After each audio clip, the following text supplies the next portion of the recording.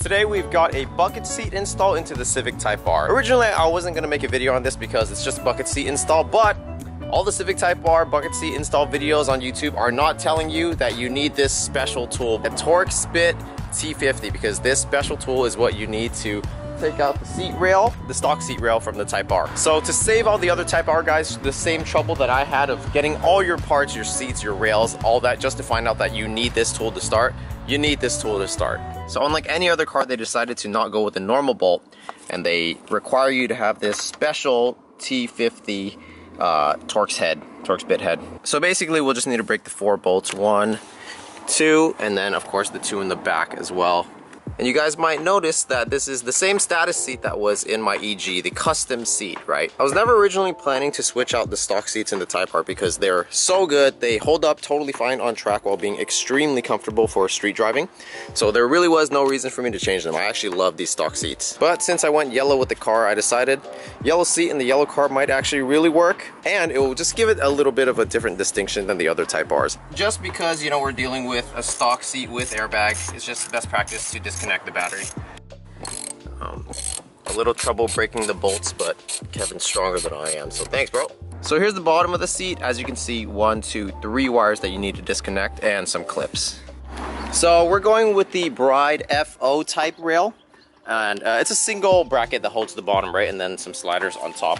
And this is good because that way these 4 positions for the bolts are already set. You don't need to fidget with that. The seat runs a little narrow, but luckily I went to PCI and they were very generous and just gave me these seat spacers. So shout out to PCI, very great customer service. It being a single one piece, there are no questions on fitment. Everything lines up perfectly. All right, so here it is, the Status seat in the car next to the stock Type R seat for the passenger, right?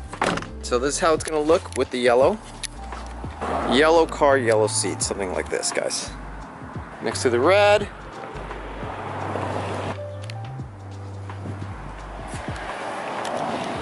Here's the ugly thing about wrap. The door jambs are the same color as original, so it is a little janky, but that's what it looks like, and when the doors are closed, it looks fine.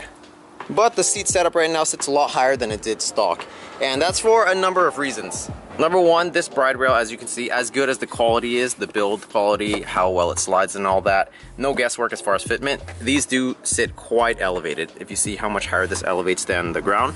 So, if you're looking for a lower seating rail, I would not recommend these. These are the Bride Type FOs. Next, the Status seat in general does already sit higher than a Bride or Recaro. So the combination of this elevated seat rail plus this, I wouldn't say that's the best seating position. It sits quite high. I got the seat rail for a really good deal though, so that's why I just ran with it. But for now, as far as the aesthetic, I am really liking the yellow on yellow. As far as comfort and security, you're not beating the stock Type R seats. I always have good praise about how much I love these stock seats. I think they're the best stock seats in the market. So again, this was purely just a change for a change of pace. Not even for more aesthetics because, dude, the stock Type R seat looks fantastic. Seats aren't a committal mod anyway, so very easy to just change back anytime. Alright, that's it for this one, guys. I hope this video helps you out with your Type R seat install if you do decide to do it. And one last thing I forgot to mention, if your aftermarket seat rail does not come with the threads for the stock seat belt to mount onto, the nut you're going to need for the back end of that for the stock seat belt bolt to go in is going to be a 7-16-20. Thanks for watching. Subscribe if you want to follow along with the Type R build, and I'll see you guys next time.